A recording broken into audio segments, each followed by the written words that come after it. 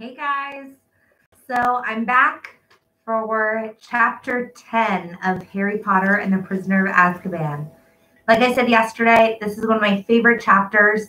Yesterday we got to read about Sirius Black and what happened after he attacked the fat lady. So then Harry played in his Quidditch game, and Dementors came onto the field, and Harry got knocked out and he fell down. So let's read chapter 10, Murderer's Map. Let's find out what happens next.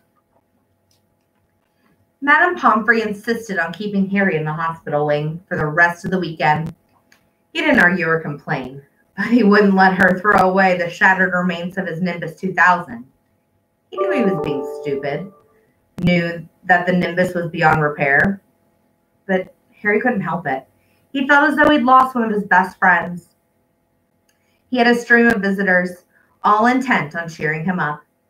Hagrid sent him a bunch of earwiggy flowers that looked like yellow cabbages, and Ginny Weasley, blushing furiously, turned up with a get-well card she had made herself, which sang shrilly, unless Harry kept it shut under his bowl of fruit. The Gryffindor team visited again on Sunday morning, this time accompanied by Wood, who told Harry, in a hollow, dead sort of voice, that he didn't blame him in the slightest. Ron and Hermione left Harry's bedside only at night, but nothing anyone said or did could make Harry feel any better, because they knew only half of what was troubling him. He hadn't told anyone about the Grim, not even Ron and Hermione, because he knew Ron would panic and Hermione would scoff. The fact remained, however, that it had now appeared twice, and both appearances had been followed by near-fatal accidents. The first time, he had nearly been run over by the night bus. The second, fallen 50 feet from his broomstick. Was the Grim going to haunt him until he actually died? Was he going to spend the rest of his life looking over his shoulder for the beast? And then there were the Dementors. Harry felt sick and humiliated every time he thought of them. Everyone said the Dementors were horrible, but no one else collapsed every time they were near one. No one else heard echoes in their head of their dying parents. Because Harry knew who that screaming voice belonged to now. He had heard her words, heard them over and over again during the night hours in the hospital wing while he lay awake, staring at the stripes of moonlight on the ceiling. When the Dementors approached him, he heard the last moments of his mother's life, her attempts to protect him, Harry, from Lord Voldemort, and Voldemort's laughter before he murdered her. Harry dozed fitfully, sinking into dreams full of clammy, rotted hands and petrified pleading, jerking awake to dwell again on his mother's voice. It was a relief to return to the noise and bustle of the main school on Monday, where he was forced to think about other things, even if he had to endure Draco Malfoy's taunting. Malfoy was almost beside himself with the glee at Gryffindor's defeat. He had finally taken off his bandages and celebrated having the full use of both arms again by doing spirited imitations of Harry falling off of his broom. Malfoy spent much of their next potions class doing Dementor impersonations across the dungeon. Ron finally cracked and flung a large, slippery crocodile heart at Malfoy, which hit him in the face and caused Snape to take 50 points from Gryffindor. If Snape's teaching defense against dark arts again, I'm skipping off, said Ron as they headed toward Lupin's classroom after lunch. Check who's in there, Hermione. Hermione peered around the classroom door. It's okay. Professor Lupin was back at work. It certainly looked as though he had been ill. His robes were hanging near loosely on him, and there were dark shadows beneath his eyelids. Nevertheless, he smiled at the class as they took their seats, and they burst at once into an explosion of complaints about Snape's behavior while Lupin had been ill. It's not fair. He was only filling in. Why should he give us homework? We don't know anything about werewolves. 2 rolls of parchment. Did you tell Professor Snape we hadn't covered them yet? Did you tell Professor Snape they haven't covered them yet? Lupin asked them, frowning slightly. The babble broke out again. Yes, but he said we were really behind. He wouldn't listen. 2 rolls of parchment! Professor Lupin smiled at the look of indignation on every face. Don't worry. I'll speak to Professor Snape. You don't have to do the essay. Oh, no, said Hermione, looking very disappointed. I've already finished it. They had a very enjoyable lesson. Professor Lupin had brought along a glass box containing a hanky-punk, a little one-legged creature who looked as though he were made of wisps of smoke, rather frail and harmless-looking.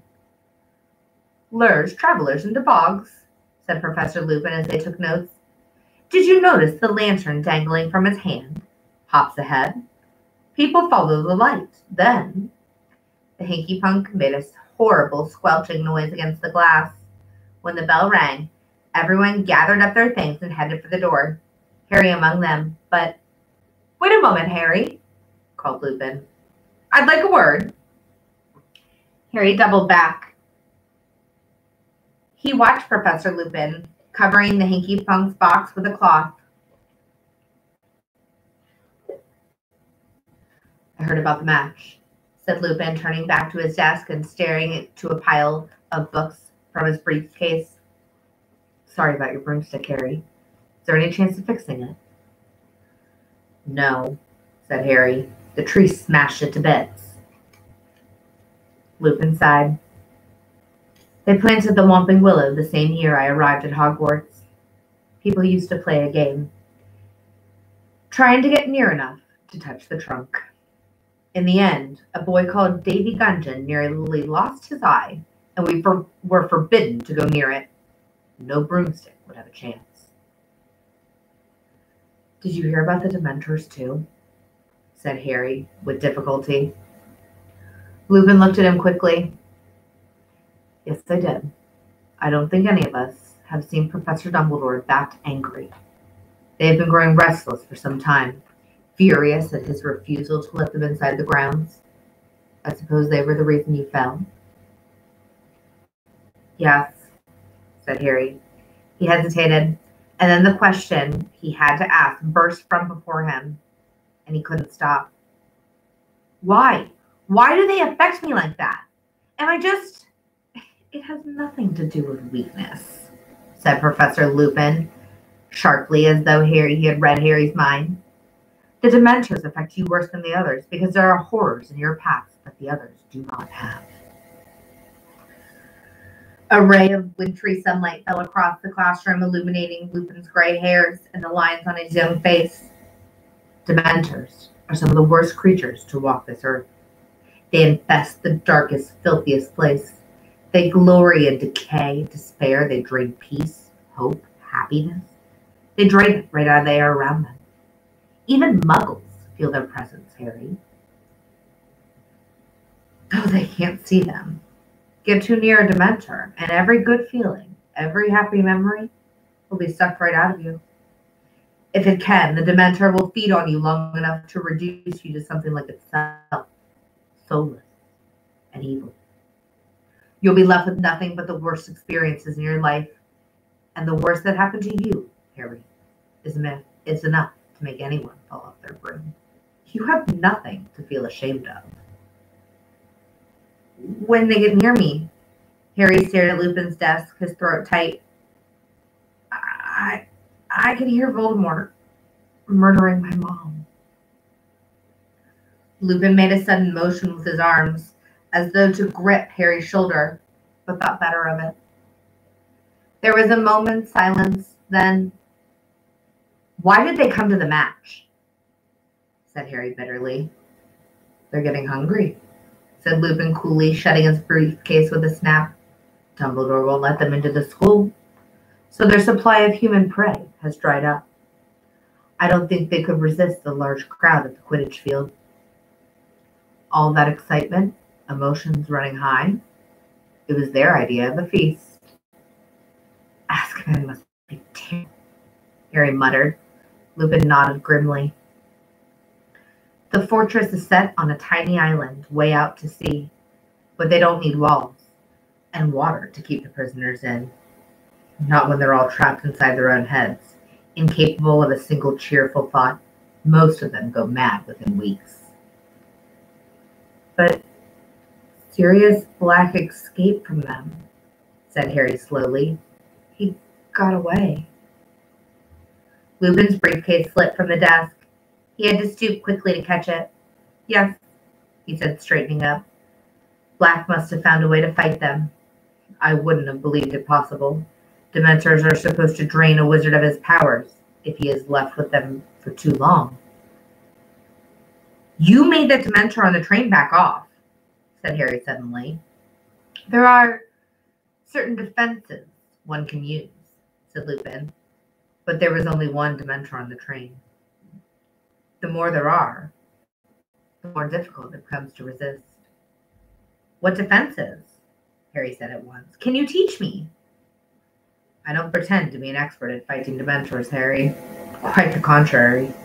But if the Dementors come to another Quidditch match, I need to be able to fight them. Lupin looked into Harry's determined face, hesitated, then said, Well, all right. I'll try and help, but you'll have to wait until next term, I'm afraid. I have a lot to do for the holidays. She has a very inconvenient time to fall ill. What with the promise of anti-Dementor lessons from Lupin, the thought that he might never have to hear his mother's death again, and the fact that Ravenclaw flattened Hufflepuff in their Quidditch match at the end of November, Harry's mood took quite a different upturn. Gryffindor were not out of the running after all, although they could not afford to lose another match. Wood became repossessed of his manic energy and worked his team as hard as ever in the chilly haze of the rain that persisted into December. Harry saw no hint of a Dementor within the grounds. Dumbledore's anger seemed to be keeping them at their stations at the entrance. 2 weeks before the end of the term, the sky lightened suddenly to a dazzling opaline white, and the muddy grounds were revealed one morning covered in glittering frost. Inside the castle there was a buzz of Christmas in the air. Professor Flitwick, the charms teacher, had already decorated his classroom with shimmering lights that turned out to be real fluttering fairies. The students were all happily discussing their plans for the holiday. Both Ron and Hermione had decided to remain at Hogwarts. And though Ron said it was because he couldn't stand 2 weeks with Percy, and Hermione insisted she needed to use the library, Harry wasn't fooled. They were doing it to keep him company, and he was very grateful. To everyone's delight, except Harry's, there was to be another Hogsmeade trip on the very last weekend of term. We can do all of our Christmas shopping there, said Hermione. Mum and Dad would really love those tooth-flossing stringmans from Honeydukes. Resigned to the fact that he would be the only third year staying behind again, Harry borrowed a copy of Witch Broomstick from Wood and decided to spend the rest of the day reading up on different makes. He had been riding one of the school brooms at team practice, an ancient shooting star, which was very slow and jerky. He definitely needed a new broom of his own. On the Saturday morning of the Hogsmeade trip, Harry bid goodbye to Ron and Hermione, who were wrapped in cloaks and scarves, then turned up the marble staircase alone and headed back towards Gryffindor Tower. Snow had started to fall outside the windows, and the castle was still and quiet. Psst, Harry. He turned. Halfway along the third corridor, and he saw Fred and George peering out at him from behind a statue of Humpback, the one-eyed witch. What are you doing? Said Harry curiously. How come you're not going to Hogsmeade?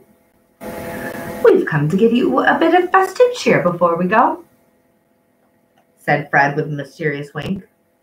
Come in here. He nodded toward an empty classroom to the left of the one-eyed statue.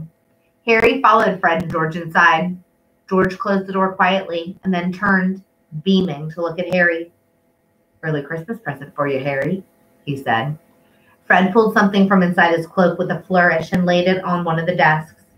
It was a large, square, very worn piece of parchment with nothing written on it. Harry, suspecting one of Fred and George's jokes, stared at it. What's that supposed to be? This, Harry, is a secret of our successes, said George, patting this parchment fondly. It's a wrench giving it to you, said Fred, but we decided last night your needs are greater than ours. Anyway, we know it by heart, said George. We bequeathed it to you. We don't need it anymore. And what do I need with a bit of old parchment? Said Harry. A bit of old parchment, said Fred, closing his eyes with a grimace as though Harry had mortally offended him. Explain, George. Well, when we were in our first year, Harry, young, carefree, and innocent, Harry snorted. He doubted whether Fred and George had ever been innocent. Well, more innocent than we are now. We got into a spot of bother with Filch. We let off a dung bomb in the corridor, and it upset him for some reason. So he hauled us off to his office and started threatening us with the usual. Detention, disembowelment, ugh. And we couldn't help noticing a drawer in one of his filing cabinets marked confiscated and highly dangerous. Don't tell me. Harry started to grin. Well, what have you done? Said Fred. George caused a diversion by dropping another dung bomb, and I whipped the drawer open and grabbed this. Not as bad as it sounds, you know, said George. I don't reckon Filch ever found out how it worked. He probably suspected what it was, though, or he wouldn't have confiscated it. And you know how to work it? Oh, yes, said Fred, smirking. This little beauty's taught us more than all the teachers in this school. You're winding me up, said Harry, looking at the ragged old bit of parchment. Oh, are we? Said George. He took out his wand, touched the parchment lightly, and said, I solemnly swear that I'm up to no good. And at once, ink lines began to spread like a spider's web from the point that George's wand had touched. They joined each other. They crisscrossed. They fanned into every corner of the parchment. Then words began to blossom across the top.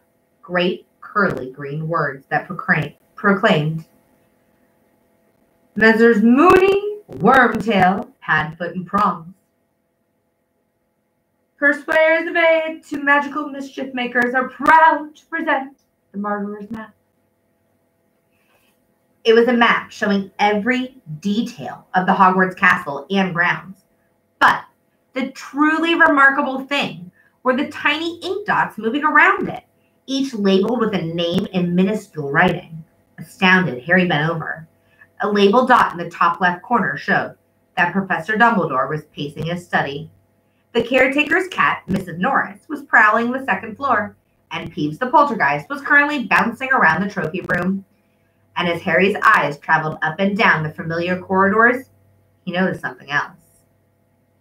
This map showed a set of passages he had never entered, and many of them led right to Hogsmeade, said Fred, tracing one of them with his finger.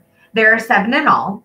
Now, Filch knows about these 4, and he pointed them out, but we're sure we're the only ones who know about these. Don't bother with the one behind the mirror on the 4th floor. We used it last winter, but it's caved in, completely blocked. And we don't reckon anyone's ever used this one because the Whomping Willow is planted right over the entrance. But this one here, this one leads right into the cellar of Honeydukes. We've used it loads of times. And you might have noticed the entrance is right outside this room, through that one-eyed old crone's hump.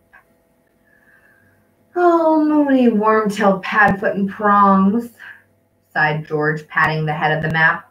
We owe them so much. Noble men working tirelessly to help a new generation of lawbreakers, said Fred solemnly. Right, said George briskly. Don't forget to wipe it after you use it. Or anyone can use it, said Fred warningly. Just tap it again and say, mischief managed, and it'll go blank. So, young Harry, said Fred in an uncanny impersonation of Percy, mind you behave yourself. See you in Honeydukes, said George, winking. They left the room, both smirking in a satisfied sort of way.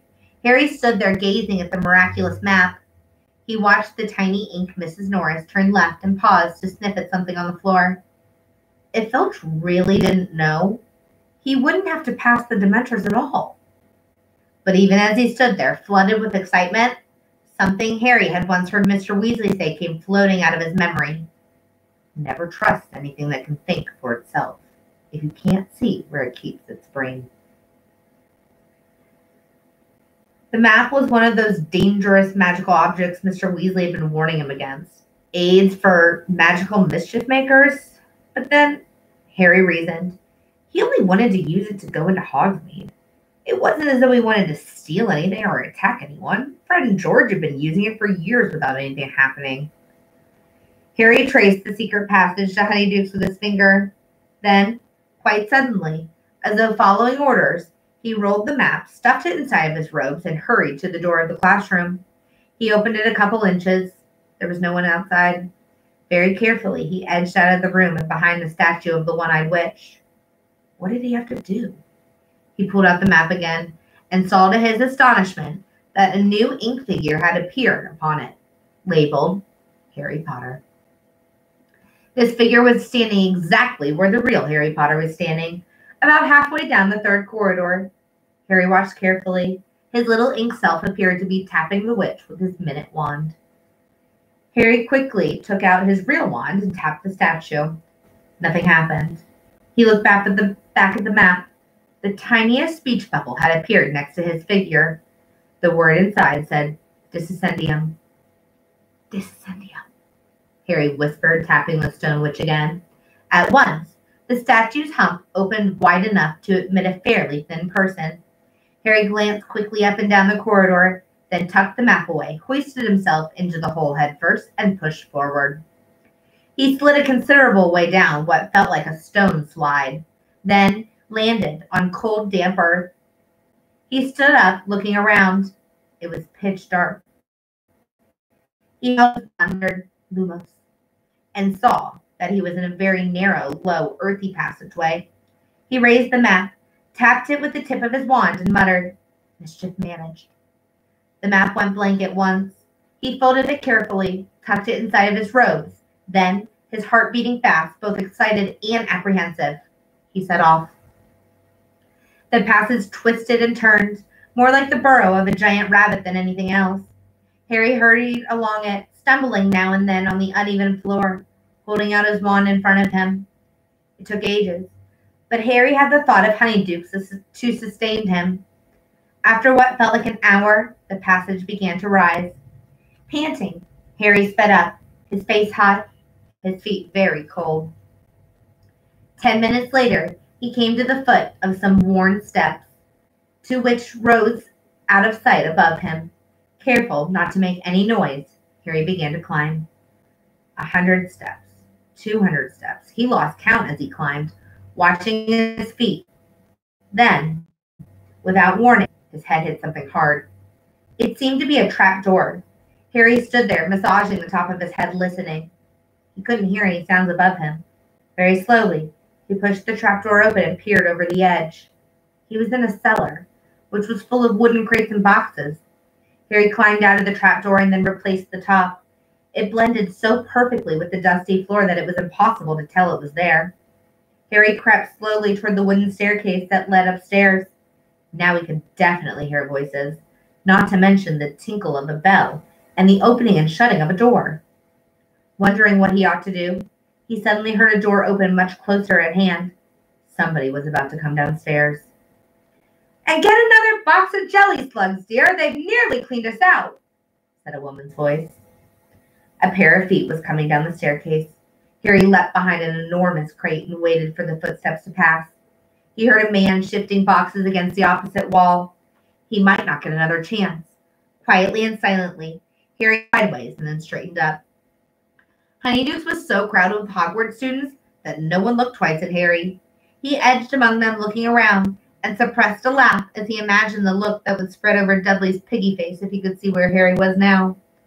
There were shelves upon shelves of the most succulent-looking sweets imaginable, creamy chunks of nougat, shimmering pink squares of coconut ice, fat honey-colored toffees, hundreds of different kinds of chocolates in neat rows.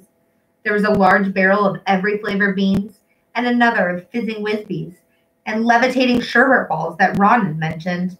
Along yet another wall were special effects sweets, Drubel's best blowing gum, which filled a room with bluebell-colored bubbles that refused to pop for days, the strange, splintery, tooth-flossing Shermans, tiny black peppermints, breathe fire for your friends, ice mints, hear your teeth chatter and squeak, peppermint cream shaped like toads, hop realistically in the stomach, fragile sugar-spun quills, and exploding bonbons. Harry squeezed himself through a crowd of sixth-years and saw a sign hanging in the farthest corner of the shop. Unusual taste. Ron and Hermione were standing underneath it, examining a tray of blood-flavored lollipops. Harry sneaked up behind them. No, Harry won't want any of those. They're for vampires, I expect, Hermione was saying. How about these? Said Ron, shoving a jar of cockroach clusters under Hermione's nose. Definitely not, said Harry. Ron nearly dropped the jar. Harry, squeaked Hermione. What are you doing here? How did you... Wow, said Ron, looking very impressed. You've learned to apparate. Of course I haven't, said Harry. His voice so that none of the six-years could hear him, and told them all about the martyr's mouth. How come Fred and George never gave it to me? Said Ron, outraged. I'm their brother. But Harry isn't going to keep it, said Hermione, as though the idea were ludicrous. He's going to hand it into Professor McGonagall, aren't you, Harry? No, I'm not, said Harry. Are you mad? Said Ron, goggling at Hermione. Hand in something that good? If I hand it in, I'll have to say where I got it. Filch would know Fred and George had nicked it. But what about Sirius Black? Said Hermione. He could be using one of the passages on the map to get into the castle. The teachers have got to know, she hissed. He can't be getting in through a passage, said Harry quickly. There are 7 secret tunnels on the map, right? Fred and George reckon Filch already knows about 4 of them. And of the other 3, one of them's caved in so that no one can get through. One of them's got the Whomping Willow planted over the entrance so you can't get out of it. And the one I just came through, well, it's really hard to see the entrance down in the cellar. So unless he knew it was there, Harry hesitated.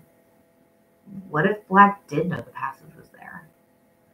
Ron, however, cleared his throat significantly and pointed to a notice pasted on the inside of the sweet shop.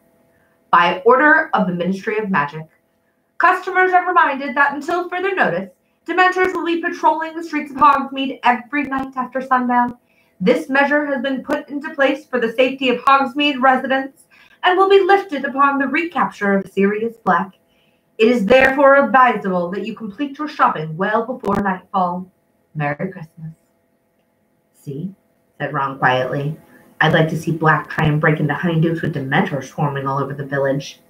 Anyway, Hermione, the Honeydukes owners would hear a break-in, wouldn't they? They'd live over the shop. Yes, but... Hermione seemed to be struggling to find another problem. Look, Harry still shouldn't be coming into Hogsmeade. He hasn't got a signed form. If anyone finds out, he'll be in so much trouble. And it's not nightfall yet. What if Sirius Black turns up today? Now. He'd have a job spotting Harry in this, said Ron, nodding through the mullied windows at the thick swirling snow. Come on, Hermione, it's Christmas. Harry deserves a break. Hermione bit her lip, looking extremely worried. Are you going to report me? Harry asked her, grinning. Oh, of course not. But honestly, Harry. Seen the fizzing Whizbees, Harry? Said Ron, grabbing him and leading him over to the barrel. And the jelly slugs and the acid pops? Fred gave me one of those when I was 7. It burned a hole right through my tongue. Oof, I remember Mom walloping him with her broomstick, said Ron broodingly into the acid pops box. Reckon Fred would take a bit of cockroach cluster if I told him they were peanuts? What do you think? When Ron and Hermione had paid for all their sweets outside, Hogsmeade looked like a Christmas card. A little thatched cottages and shops were all covered in a layer of crisp snow. They were headed up the street, heads bowed against the wind, Ron and Hermione shouting through their scarves. That's the post office. Zocco's is up there. We could go up to the Shrieking Shack. Tell you what, said Ron, his teeth chattering. Shall we go for a butterbeer and the three broomsticks? Harry was more than willing. The wind was fierce and his hands were freezing, so they crossed the road, and in a minute they were entering the tiny inn. It was extremely crowded, noisy, warm, and smoky. A curvy sort of woman with a pretty face was serving a bunch of rowdy warlocks up at the bar. That's Madame Rosmerta, said Ron. I'll get the drink, shall I? He added, going slightly red. Harry and her later, carrying 3 foaming tankards of hot bunny beer. Merry Christmas, he said happily, raising his tankard. Harry drank deeply. It was the most delicious thing he had ever tasted, and seemed to heat every bit of him from the inside. A sudden breeze ruffled his hair. The door of the 3 broomsticks had opened again. Harry looked over the rim of his tankard and choked. Professors McGonagall and Flitwick had just entered the pub with a flurry of snowflakes, shortly followed by Hagrid, who was in deep conversation with a portly man in lime green bowler hat and a pinstripe cloak. Cornelius Fudge, Minister of Magic. In an instant, Ron and Hermione had both placed both hands on the top of Harry's head and forced him off of the stool and under the table. Dripping with butterbeer and crouching out of sight, Harry clutched his empty tankard and watched the teachers and Fudge move their feet toward the bar, pause, and then turn and walk right toward him. Somewhere above him, Hermione whispered, the Christmas tree beside their table rose a few inches off the ground, drifted sideways, and landed with a soft bump right in front of their table, hiding them from view. Staring through the dense lower branches, Harry saw 4 sets of large legs move back from the table right beside theirs. Then heard the grunts and sighs of the teachers and ministers as they sat down. Next, he saw another pair of feet, wearing sparkly turquoise high heels, and heard a woman's voice.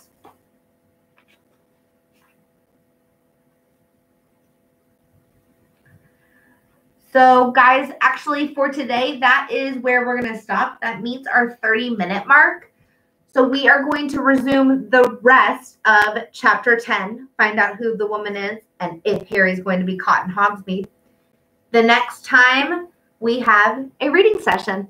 Okay, make sure that you comment. Let me know that you're watching so I can find out if we should start doing our science videos on growing and gardening and some different stuff on plants. All right, guys, I'll see you soon. Bye.